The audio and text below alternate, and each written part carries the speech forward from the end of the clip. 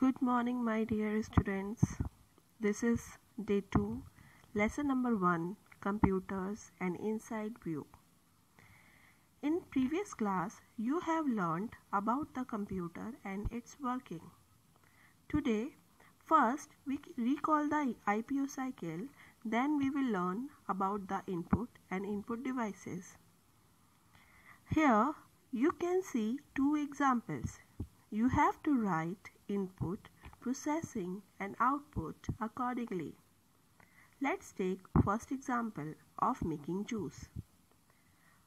So students, for making juice, first of all, you have to take first step, which is input. So you have to collect fruits. So here is the picture of fruits in option B. So in option B, you will write input. Second step of IPO cycle is processing. Then collecting the fruits, you will do the processing. So you will mix the fruits in the juicer mixer grinder and create a juice of those fruits. So option A, mixing of fruits, is your second step. So you have to write processing in option A. Then you will get the output, which is your step 3 in the IPO cycle. So you will write output in option C. So it's complete the IPO cycle. First is processing, second is input, and C is output. Second example you will do by yourself. Okay, so today we will learn about the input devices. So first we will understand what is input.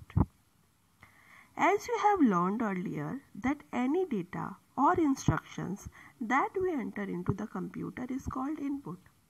Let's take one example.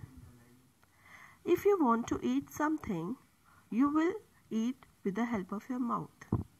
So that fruit or food is your data which you feed into your body with the help of mouth, which is your input device. Okay, just like that in computer, if you want to enter something, you need input devices. With the help of these devices, you can input data into the computer.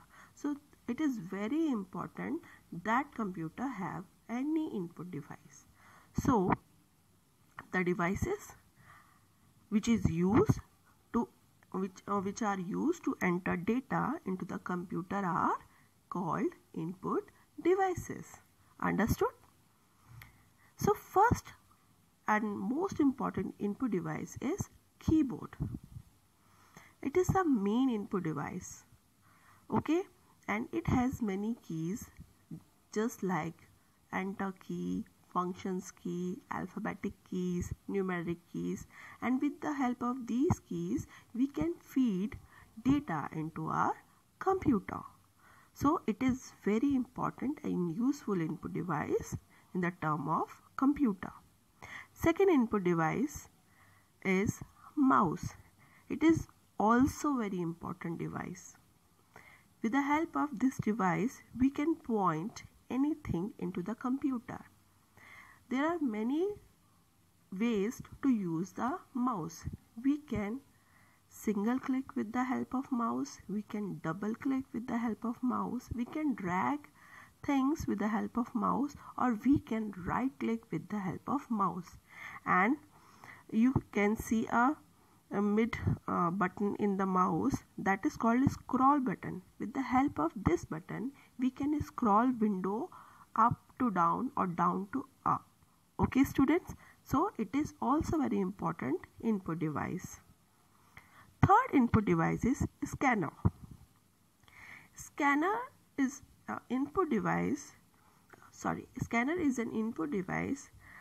which is used to capture images from the photographs or books. Suppose you made a picture of your family and you want to send that picture to your cousin. via email.